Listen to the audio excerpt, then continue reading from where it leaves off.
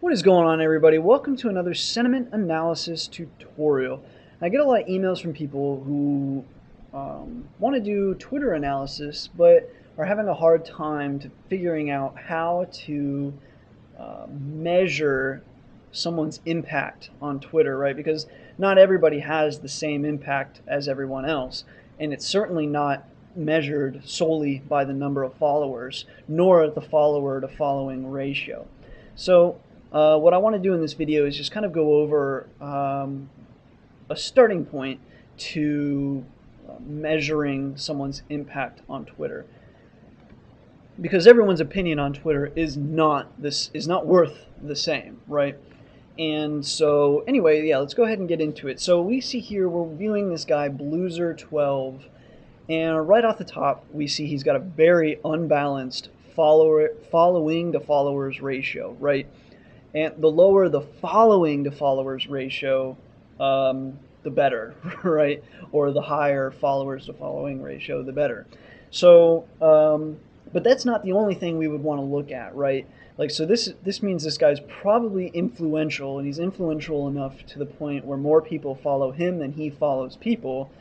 But the problem with only going on this is there's a lot of people who will add people and then just remove those people like after they've added them back, right? And so that you've got people that cheat the system by doing that.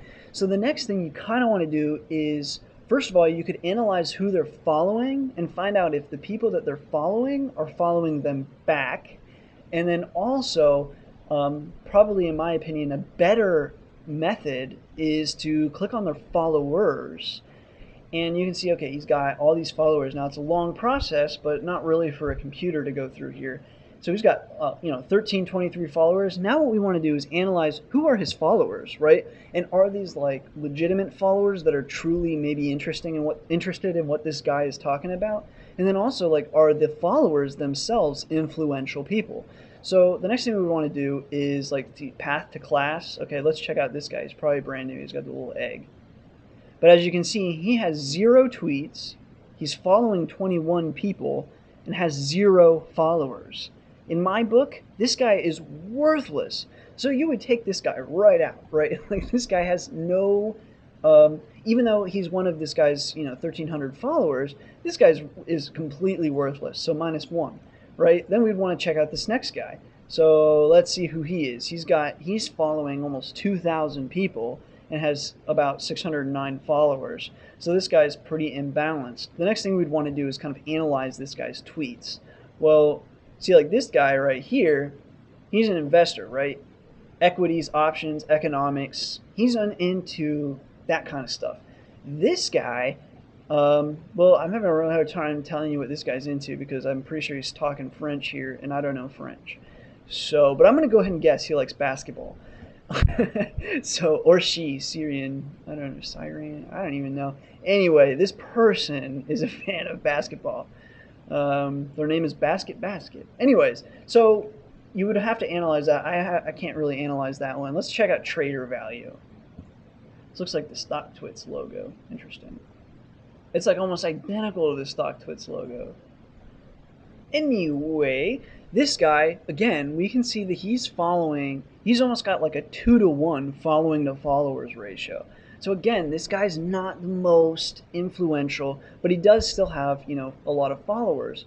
So anyway, you can go down the list and keep doing this to these people. But the next thing you really would want to do is, starting with blue, let's say we'll analyze this trader value guy. So we want to know how valuable blue is. But the way that we're valuing blue is based on blue's followers. So really, you have to evaluate blue's followers. And we already said that the following to followers ratio is not the sole factor. In fact, I would say that's probably like the last piece that you should look at. You care way more about who is following them. So again, we look at this guy, and he's got the bonus of having more followers than he's following. And then we look at, okay, here's one of his followers. So now what we'd want to do is take it a step further, because again, following to followers ratio isn't that important. And really, I would say the first important factor is how many people are following that person, and then how important are those followers. That's what I would say, or how influential are those followers. But anyway, so now let's check out this guy's followers, right? So we go over here and we got, all his followers. And so now we want to evaluate these followers. So then we've got this guy who apparently is really valuable. He's got 23,000 followers and he's only following 15,000. And then we could, you could keep going down the line. So you could do like 5 layers or something like that.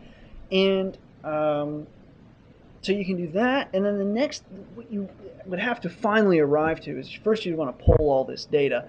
Then you'd want to start evaluating the data and deciding how much you want to value the following to followers ratio, and then also the power of those who are following this person, how much you want to evaluate that or value that times the amount of followers they have, and then that's how important, that you give them an impact rating or whatever you wanted to call it, and so on. So that's just kind of like a starting idea to how you can start to evaluate someone's importance or impact on Twitter. And you're still going to have to get to the numbers yourself, and you probably are going to want to use just machine learning for that, figure out which one is the best by what I would suggest is hand pick a few guys that you would consider, or girls, that you would consider highly influential people, and then go through their followers and just see, like, okay, well, how powerful of a following do they have?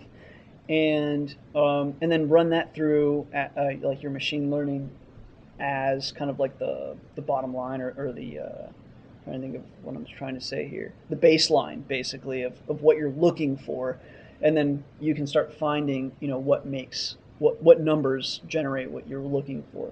So anyway, that's going to conclude this tutorial. Hopefully you guys enjoyed. Hopefully I've spurred some ideas for you guys that want to do Twitter analysis but aren't sure how to value someone's account. As always, thank you for watching. Thank you for your support and your subscriptions. And until next time.